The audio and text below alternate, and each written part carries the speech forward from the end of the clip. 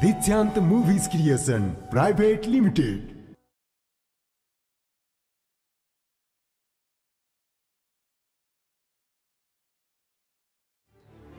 खान्न म तेरो भात सात अन्त्य गरेर खान्छु बरु म नखाए नखाउ न त तिमीलाई खाऊ भनेर कर लाग्छ पनि छैन अन्त्य गरे मिठो मिठो खाने गरे होला उ गरेको होला अनि फेरि कहाँ खान्छ घरको भात हो यस्तो कुरा बुझिरहेको रहेछ त घरमा एउटा काम सघाउने होइन केही गर्ने होइन खाली रात दिन भट्टीमा गयो खायो बस्यो हल्लियो उ गरे एउटा काम सघाउने ओर्ने केही होइन अझ खान्न तेरो भात रे नखाए नखाउ न त तिमीले नखाएर डढाउँछु म तेरो यस्तो व्यवहारले म अर्कै एउटा सौता ल्याउ जस्तो लाग्छ मलाई तेरो हुती भाइ लिएर आइज नि त लिएर आइज उ अगाडि शंख पछाडि पंखा भएको ल्याएको हुन्छ अहिले ल्याउँछु म कुरा गर्दै त भन्दा राम्री ल्याउँछु के कुरा गरेछ जा ल्याउँछस् तैले ल ल्याएर देखान त मलाई तँलाई म ल्याएर देखाएर छोड्छु ल ल्याएर देखा कहीं नभएको ठुलो कुरो गर्दो रहेछ ल्याउँछु चिन्ता नगर कस्तो ल्याउँदो रहेछस् हेर्छु म पनि ल्याएर देखा न हेरौला म पनि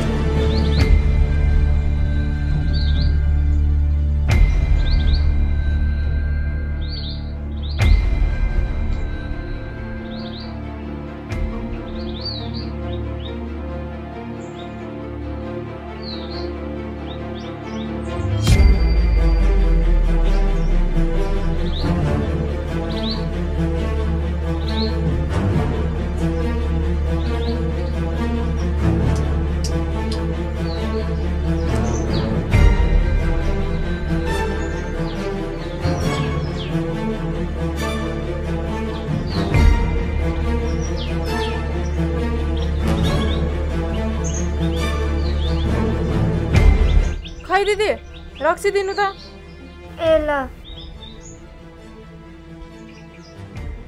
छिटो ल्याउनु न भइसक्यो बहिनी एकछिन तनाव भइसक्यो मान्छेलाई यहाँ एकैछिन पाउनु न भटमास पनि साँझेर ल्याइदिन थालेको के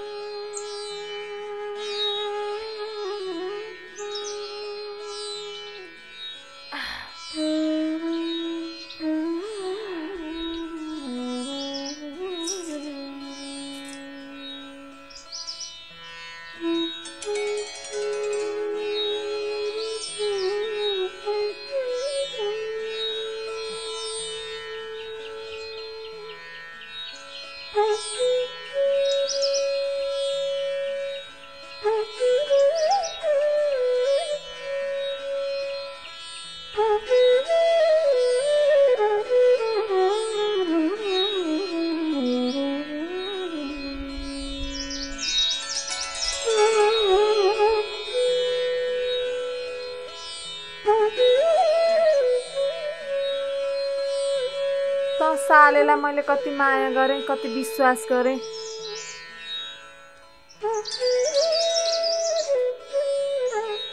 अहिले मलाई यस्तो हातमा छोडेर गइस् खै दिदी एक गिलास रक्सी ल्याउनु न ए हुन्छ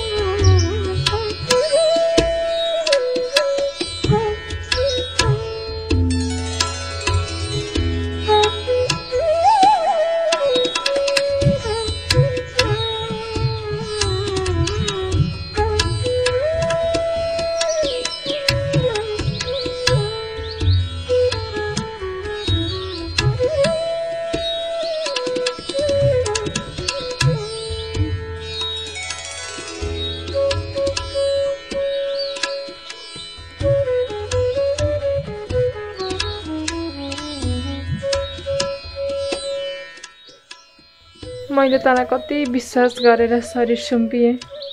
मैले कति दुःख गरेर खाइ नखाइ गरेर कमाएको पैसा तेरो लागि भनेर खर्च गरेँ। मैले हिजोको दिनमा दुःखसुख गरेर 2 जना मिलम केही कमाम, त्यस पछाडि बच्चा जन्माम्ला भन्दा कति रहर गरेर बच्चा गरिस्। आज मलाई यस्तो अवस्थामा एक्लै छोडेर गइस्, घर नघाटको बनाइदिस्। अब न यो बच्चा लिएर म कहाँ जाम, के गरम। अब यो बच्चालाई जन्म दिएर न मैले यसलाई खुसी दिन सक्छु न म आफू खुसी हुन सक्छु। अब आत्महत्या गर्नु बाहेक अरू कुनै उपाय नै छैन। मलाई यस्तो हालत गराएर छोडिस्, समाजमा मलाई यस्तो बेइज्जती गराएर छोडिस् कि कतै मुख देखाउन लायक नै छोडेनस्।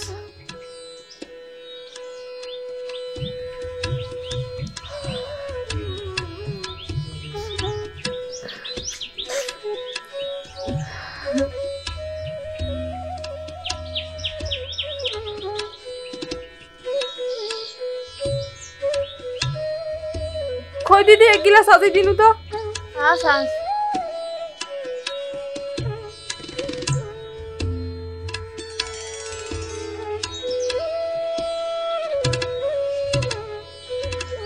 साउनी हजुर। खै रक्सी 1 गिलास ल्याउनु त। ए ल।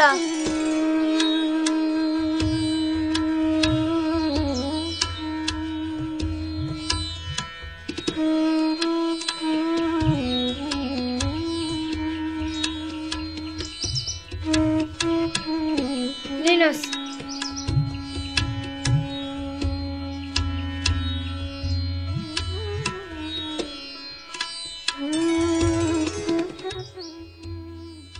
यो विश्वास भन्ने कुरा र यो माया भन्ने कुरा त कसैलाई गर्न नहुने रहेछ।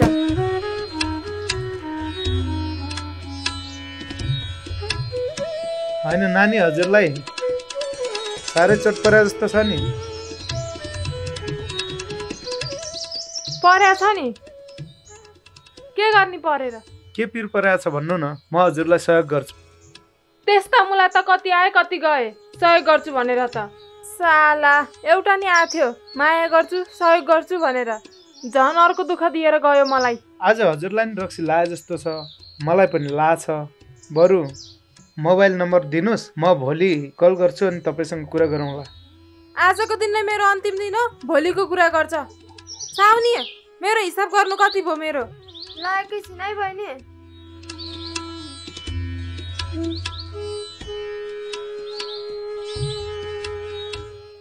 छिटो ल्याउनु बिल यहाँ। खै साउनी, मलाई पनि 1 गिलास ल्याउनु त।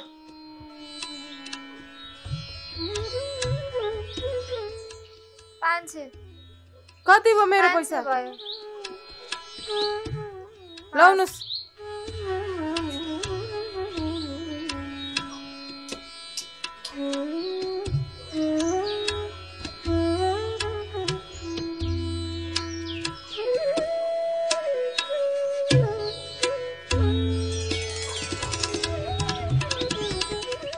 साउनी, हजुर। भरे भोलि मिलामला है मेरो हिसाब। ए हुन्छ दाइ।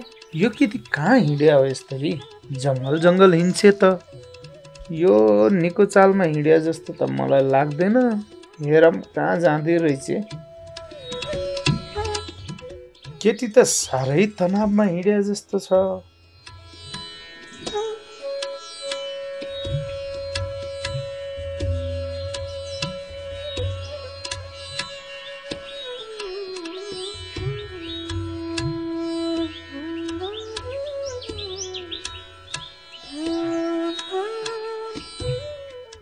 होइन, के खोज्नलाई फेरि झोलामा? होइन, यसले त रक्सी बोकेर आएकी रहेछ कि आओ। रक्सी भने त रस्सी पो निकाल्छ त यसले त। होइन, के गर्न खोज्यो यसले?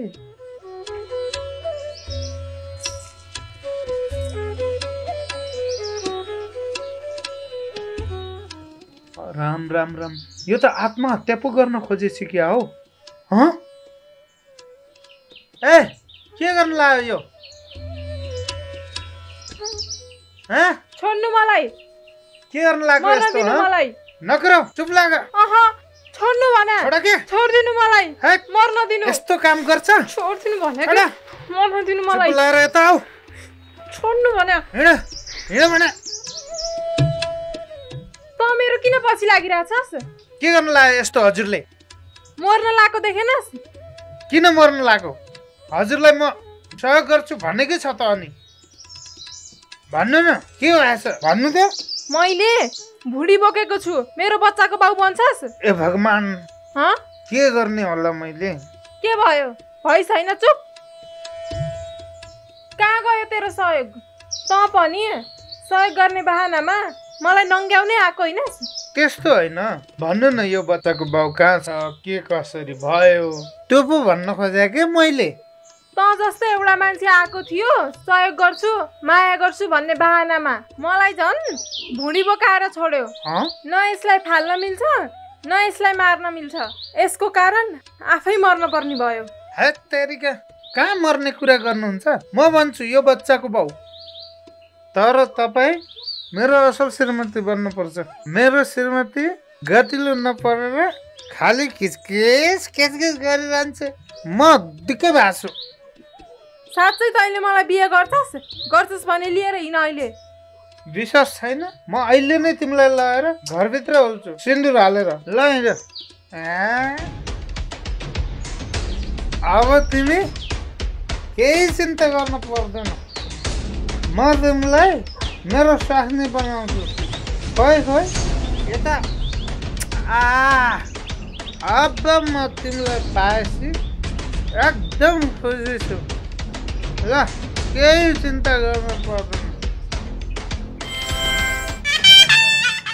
देउता साक्षी राखेर हेर,